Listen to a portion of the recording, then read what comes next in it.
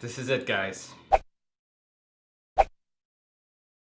Hey everyone, my name is Americ and welcome to a brand new and final video on The Mentalist Season 7. Today will be a special Q&A video in which I will answer some of the questions that you beautiful people had for me about the series finale of The Mentalist, including the famous what didn't work section that I didn't include in my last video, but that I will include today. So before I start, I wanna thank you guys for all the support and the comments and the likes and the views and just being you. Just being fans like I'm a fan and watching this and enjoying this. I wanna thank you from the bottom of my heart. I've had a great time doing these videos, and hopefully you will continue to keep watching me as I work on more videos for you guys, because I'm still going to be doing some videos. With that said, let's jump into the what didn't work section of the series finale. So without further ado, this is what was not revealed. Roll the clip! Okay, here's what didn't work for me. The villain. The villain didn't work for me. I was like, they're bringing some sort of Diet Red John. Oh no. It was not even Diet Red John. It was Red John Zero. That's what the hell that was. So many things were annoying with this character. First of all, weirdly good at what he's doing. Finding, you know, where they are, just being this devious mastermind. But Jane managed to trick him so easily. He was so dumb, so freaking stupid. And I just couldn't believe that for our final episode, that's the villain we got? Everything was too convenient. Hiding in the trunk, because, you know, no one notices when their trunk is open. Especially not on the new model cars that have all these alarms and stuff. No. And this guy goes to the courthouse and happens to look at the paperwork where Jane and Lisbon had just written down their stuff. I mean, how smart and lucky is he? There's so many things that didn't work for me with this villain. You know what? I mean, fundamentally, did not like the villain. Did not like the whole, you know, reasoning behind it. Kinda annoying me. Didn't ruin the episode in and of itself, because, you know, it was like, ugh, can we just get over it? But didn't make it better. Not at all. So yeah. Pastor Americ was not really happy with that episode. And after having thought about it, after having had time to digest it and reflect upon it, I still feel the same way. Was not a fan of that villain, and I gotta say, not the best addition in the series finale. But enough about me, let's talk about you, because you had some really good questions, so let's jump right into that. First question comes from Avantika S, who says, if there was a sentence to sum up the entire show that is The Mentalist with all the 7 seasons, everything that has happened, what would it be? There's no such thing as psychics. I still wish I was the last sentence of the series, but you can't have it all. Next question comes from Jess Rocky, who asks, what do you think they could have done to this season that could have improved it? I wish they added more tragedy, because I feel like while Vega's demise was tragic in its own way, it didn't quite feel as bad as if a big, recurring, long-lasting character had died. I don't know, maybe Cho, maybe Van Pelt or Rigsby. I'm not saying I wanted them to die, I'm just saying it would have been more emotional, you know? Sometimes tragedy makes for really good storytelling. So, there you go. Next question comes from SSTM and Jisbin Ever, who asks, Teresa Lisbon Jane or Teresa Jane? Well, first of all, why are you assuming that she's taking his name? I'm just saying, maybe she's gonna be like, hey, I'm my own woman. I'm keeping my name. Teresa Lisbon it is. Or, twist, Jane says, you know what? I'm gonna take your name. Patrick Lisbon. Huh? You never know. I'm just saying, it doesn't have to go either way. But gun to my head, I would say Teresa Jane. Next question comes from Christopher Wells, who asks, what do you think Jane and Lisbon will name their child? Well, if they're smart, if it's a boy, Americ. If it's a girl, America. Huh?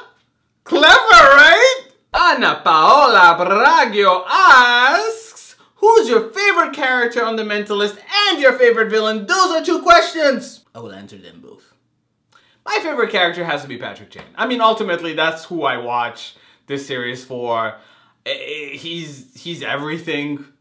And, you know, Patrick Jane, my favorite character. Like, that's easy. That's easy. My favorite villain is a hard one.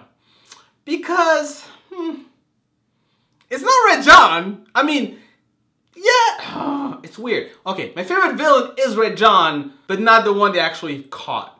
You know, it was Red John up until they caught him. Lilex, I hope I'm saying your name right. If you had to choose one song to represent Jane and Lisbon's relationship and everything they have been through, what would it be? Ain't no mountain high, ain't no valley low, ain't no river wide enough, baby. If you need me, call me, no matter where you are, no matter how far, don't worry, baby. I don't know the rest of the lyrics, and don't have to worry. Ain't no mountain high enough, ain't no river high enough, ain't no river high enough to make next question comes from Mitch Lay, who says there was no mention of RJ at all. It was such an important part of the show. I felt sad they didn't even mention him. Why, Americ? Why? You know, RJ, it's people like you who just can't get over things. I mean, look, Red John is done. I mean, you just gotta let go, man. Gotta let go. Red John, who thinks about him anymore? Huh? Who? Next question comes from Psycho, who asks, where can I get a Mentalist t-shirt? Well, Psycho, you're in luck. Link in the description below. We have a store where you can buy this t-shirt in a multitude of colors. So, please do enjoy. Next question comes from Sufyan Ait Abed, who asks, any series similar to The Mentalist you can suggest, please? So I suggested this a little while back, and I still think it's relevant. Although there's only 1 season for this show, Endgame on Hulu is an absolutely awesome show, and it's quite frankly the only show that reminds me most about The Mentalist, right? So I would say Endgame, number 1. Number 2, I would say Sherlock on BBC with Benedict Cumberbatch. Elementary on CBS, I think fits the bill. It's not the same thing, but it is close. Close. Yeah. Clever, deduction, that kind of stuff. Yeah. You like Elementary. I like all those 3 shows. And the final question goes to Casey Pony, who asks, now that The Mentalist is over, single tear rolls down cheek. Will you begin reviewing another show? Oh, good question. I've been struggling with this because there's a lot of shows that I watch that I enjoy, but I don't necessarily want to review as much. I mean, Elementary is an example of that. I love that show, but do I want to review it on a weekly basis?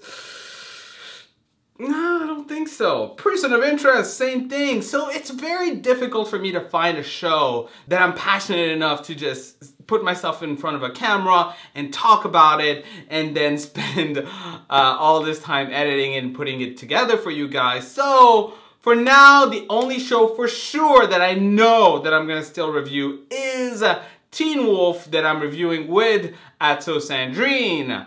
However, yours truly has a weekly column on this channel titled Americon. It's every Tuesday and it's a bunch of different topics, and sometimes they're gonna be TV related. Sometimes I'm gonna be talking about life. Sometimes I'm gonna be talking about there's the randomness of it all. So you never know. Anyways, guys, I wish I could have answered more questions. You guys had so many really good questions, but almost so many hours a day, and I gotta finish this video. And thank you yet again for your wonderful support. Is this the final Mentalist video? Maybe, maybe not. Who knows, if I have an idea on a Mentalist related video, I will certainly let you know. Once more, thank you so much for watching. I will still see you next time. Bye. Ain't no mountain high, ain't no valley low, ain't no river wide enough, baby. If you need me, call me, no matter where you are, no matter how far. Why did I go into French?